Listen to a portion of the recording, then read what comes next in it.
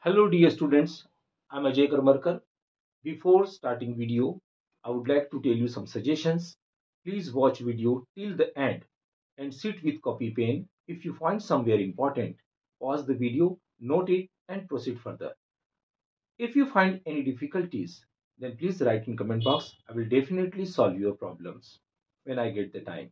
And along with, please like, share and subscribe my channel that can reach more and more students. Thank you.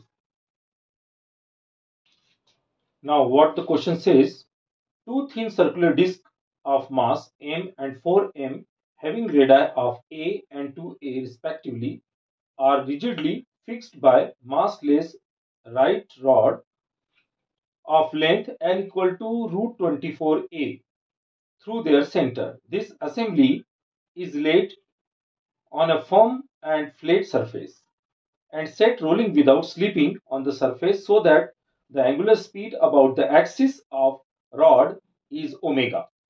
The angular momentum of the entire assembly about the point O is L vector, and which of the following statement is true? Means multiple choice question. Here you have given four options. The magnitude of angular momentum of the assembly about the center of the mass is 17 m a square omega by 2. Option B, the magnitude of the z component of L is 55 m a square omega. Option C, the magnitude of angular momentum of center of mass of the assembly about the point O is 81 m a square omega. And option D, the center of mass of assembly rotates about the z axis with an angular speed of omega by 5. This question is asked JEE Advanced 2016, paper 2nd. Clearly, you can see that this single rod and disc is connected or attached with this single rod. Okay.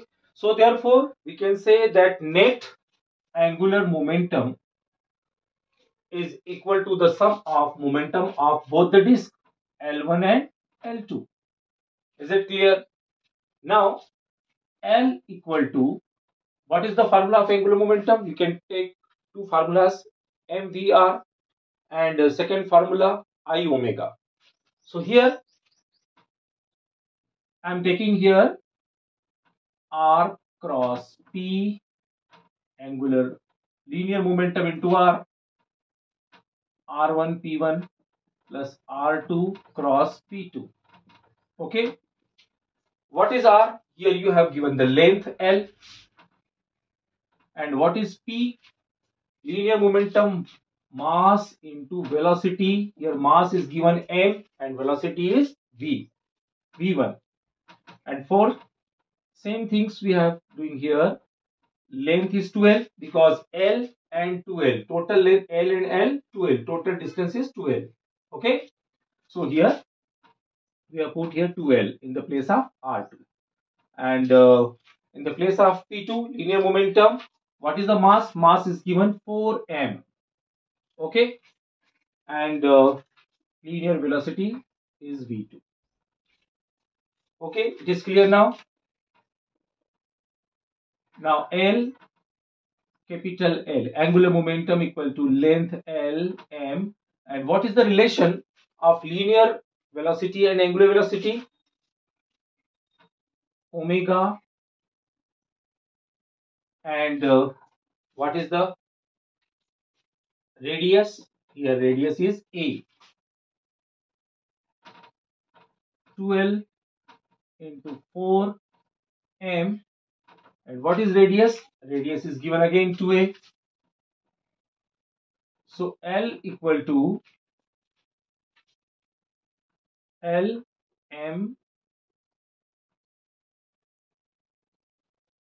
omega a plus 2L 4 to the 8 to the 16 LMA. Then total 17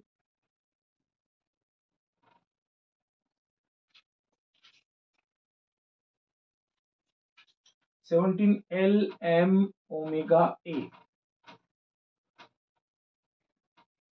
And now we have given the option L is eliminated because relation is given. What is relation is given? L is given root 24a. Now in the option B, 55 m omega m a square omega means L we have to be eliminated. What is the value of L? According to condition, L is given root 24a m omega a. Then 17 root 24 can be written as 6 4 the 24. It means 2 root 6 a into a square m omega. Then after multiplying 17 2s are 34 and root 6 2.45 approximately 2.45 a square m omega, and then multiply, you will get approximately 83 a square m omega. And here the option B is given that 55 m a square omega means B option is incorrect. Okay, B is incorrect. Now let's see next portion. Now you can see that both the discs are connected to single rod, means angular velocity is remains same, but their moment of inertia is different. But net angular velocity is equals to, angular momentum is I1 omega plus I2 omega, right? Here L equal to, what is the moment of inertia of disc? 1 by 2 mr square. But what is the here radius? Radius is a, so m a square omega plus I2 1 by 2. Here what is the mass? Mass is given 4m, and what is the radius? 2a whole square and omega. Then L equal to 1 by 2 m a square omega plus 1 by 2 4m 2 square means 4a square omega. 2 2s are 4. Then L equal to 1 by 2 m a square omega plus 4 2s are 8 m a square omega. Taking the LCM, 2 8 to the 16 and 1 17 m a square omega. Let's see which option is matches to our answer. The magnitude of angular momentum of the assembly about its center of mass is 17 m a square omega upon 2. Yes, option A is correct. A is correct. Let's see third option. Here C option is also wrong because here given that 81 m a square omega and our answer is 83. Last time we have already solved 83 m a square omega, so therefore C is also incorrect. And last point, the center of mass of the assembly rotates about the z axis with an angular speed of omega by 5. Let's see this answer should be correct or not. Here omega z, angular velocity at the z axis, omega z equal to omega sine theta, sine component, and you can see that it is the theta. This is the base, this is perpendicular, and this is hypotenuse. So omega and length is a and hypotenuse is a square plus l square.